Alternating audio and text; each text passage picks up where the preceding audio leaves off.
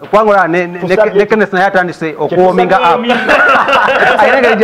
Katugende wa Pastor Sempa tusoke tule kundowooza ye because adai nokuba naffe ne atasobola katugende katondolawe kundowooza then tukomawo tugenda kuba tutegeera way forward ne sentence zibasabye abagenda okwesimbawo muuma zetaagisa oba tezeetaagisa ne qualification katusoke tulawe Pastor Sempa tukomewo.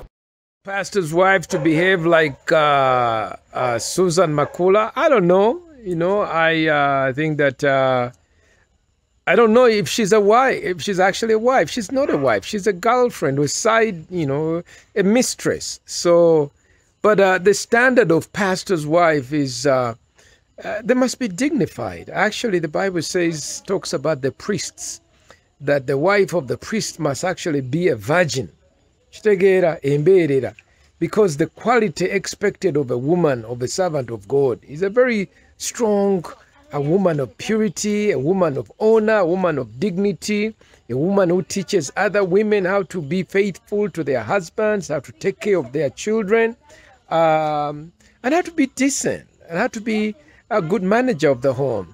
So what we are seeing in this situation, kino jetulaba ekya Susan Makula, man, tekiriyo.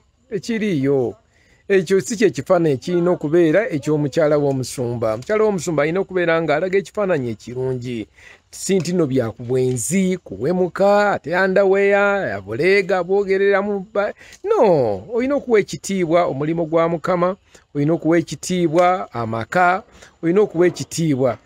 Kati ali agamba simanya kale lowooza omusajja n'omutwala pasita n'agenda ali awo agenze simanya ku TL ng'asaba empale z'omukyala. Kale ebintu ebyo bitegeerekeka.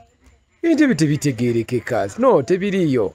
So abakyala era ne watabeera mukyala wa musumba, omukyala ow'amaka olina okukuuma ekitiibwa ennyambala yo. Waliwo abakyala ennaku zino bagende bambala abakyala abafumbo nga balinganga abambadde mulembe gw'obwamalaaya, amabeere gali eno wabweru, ebisambi biri eri, n'engeri nabo gye batambula yonkunami, batambula bakunami. Kati waliwo okunama mu kamwa, waliwo okunama ng'ennyambala, waliwo okunama mu mpisa, waliwo n'omwoyo gw'obwenzi. So ekintu ekyo tekirina kubeera, olina okukikyusamu. Anyway, it's yours truly, Gabriel Baba Gwanga Mujeri Yesu. Bana kakati mbadde mbabuuza nti simanyi lwaki ba musicians abamu tebaagala kulaga baana baabwe.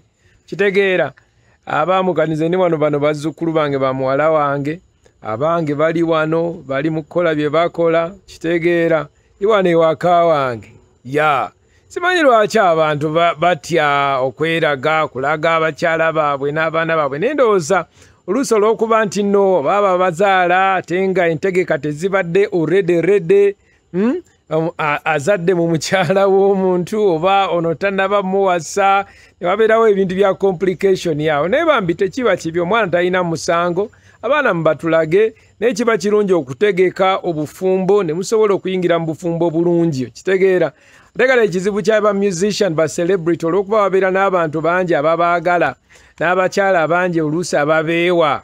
So oluusi wabeerawo omutawaana abo, basajja bakwana abawala abo, abakazi babakwana. Egamba kiba kizibu. Nze kyensaba tusobole okubeera nga tuli bantu ba Mukama, tusobole okutegeka n'okukuuma amaka gaffe, tubeere bamuteebweta ng'omulembe tugutegeka bulungi. So abaana abazaaliddwa abo tubalage basobole okubeera nabo nga bazannya, ekibeera ekifaananyi ekirungi eri omulembe omupya. Tulabe nti tuli bantu ba famire, tuli bantu ba kabi, twagala abaana, twagala abazzukulu, tubeere nti no tuli ba bufumbo n'abakuuma empeta. Kwa empeta yange ogiraba, eyange ngikumye okumala ebbanga lino ne mukyala wange bw'ali. Kiki ekimissinga mu industry ya music? What's missing in the music industry in Uganda? I think that, you cannot give what you don't have. So we need well-talented musicians to use their talent to inspire us, to encourage us, to do right. Right now, most of the music is inspiring us to do wrong, to dress wrong, to act wrong. Emitiba gyakaluba, mutugalire mu bbaala, mutusibire ennaku 14, ffe tumenyeke emigongo. Really, music now is being used for purposes of locking people up. Emitima gyakaluba, bantu beetaaga emitima emipya. So I think that we need musicians to have a change of heart, in Jesus. We need musicians to have excellence of culture. When I think of the music in the 70s and the 80s, really, there was storytelling, there was encouragement, there was ABBA. You think of a group like ABBA, you think of some of the Billy Joel. I think of some of the music that we have, and music has the capacity to take us to another level, to see us through difficult time. So I just want to encourage that music need to go to another level.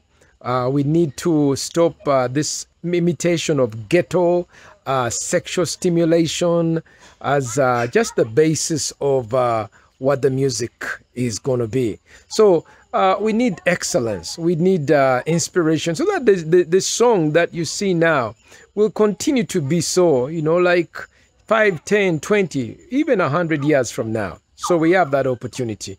I would say music needs that. It needs to be more family friendly. It needs to be less of sexual nudity. It needs to be written both with good beats and soundtrack, as well as deep lyrics. Otherwise, we are seeing more and more lyrics that are meaningless. Just really, we don't really understand. It's just a good beat. So we need better thinkers. I think of Bob Marley, how we really inspired a whole generation, and we still listen to him today. Kale flipped fungula mwetuli era tukyagezako maaso genda nga tufungula ensonga ez'enjawulo ezigenda maaso mu ggwanga okuli eza kuba kuki owana kasazo yabadde akiŋŋamba kuba kubikula so flipped bikula Uncle Eddie tetugendayo eyo etugendayo nenga nkyalina abakulu okuli Eddie Sendi Kadiwa, one of the analysts between mu ggwanga, Uganda, East Africa and Africa and worldwide and all over. Abulakoze award. I have an award-winning journalist from Nation Media, Bule East Africa, Yakawangula Award Esther Kawansi wa Mukaaga, and also Kumi Mina from print side zeri mu industrial area, omukulu onaye photojournalist atenga muwandiisi naye award winning journalist okuva ku timba lyaki kikennyo kampani amachikuna yebuzabuze abantu bayi resigning naye tujja kuba tugenda eyo. Then later on in the last 30 minutes we're going to be joined by omukulu amanyiddwa renowned super talented artist kuva mu ggwanga lya Uganda, Kenneth Mugabi ngono bakazi baffe n'abamalawo oyo tata yange yakutwalirani oluyimba bati bamugoberera bugoberezi aliwo ekyana ekiwala awo kyaŋŋamba nga musajja oyo yagamba tugenda kituukako. I think producer abantu bayinza okuzakitogerako taliwo producer tuweeka split screen just bamuliseeko katono nnyo bamulabeko abantu bategere nno wali mu kizimbe era agenda kuba atuwa Valentine special nga togera ku music alone kaajati kali awo kuyita bakayita twalaali bakayita ajja tostumani kana kangubire simu kangana naye mukoya agambo baba mugamba waliwo engombe yazze naye I don't know producer wakiri okay eyazze eyokulya nkalya webale nnyo so yagamba bwati yakubuuza kibuuza kibananyako ng'ekyo yagamba yakalya Byron's Major kutumiddeko nnyo oli ku show era agambye kasazo ensonga zitebye bulungi omukyalo omutumire omwogere n'amannya ge omukyala wange mutumiddeko nnyo era tulaba era mugamba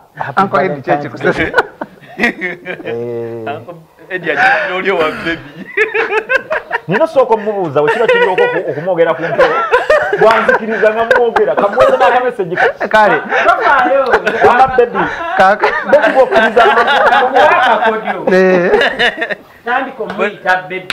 kigweraawo ate n'abala bono bayite bebi ate waliwo gayo mulala bebi gwe yafunanga ng'amanya agatabula n'atandika obbawo erinnya lya maama we omanyi nkwagala nnyo nga maama wange nga bwe nali njagala maama wange kati gwe Margaret. Is my mother's name. Okay. Kati nga buli gwaba naye amuyita Margaret. naye tontwaliyo Eddie Sendi tonvugireyo taata kigambye ndikyo naye bwobanga omuntu osoka mugambye wamma bebi woba olaba mpereza akamesagi oba akamesagi kaze nga wetulinda akamesagi ensimu agiwunzika nga tulina akamesagi producer nga tulina akamesagi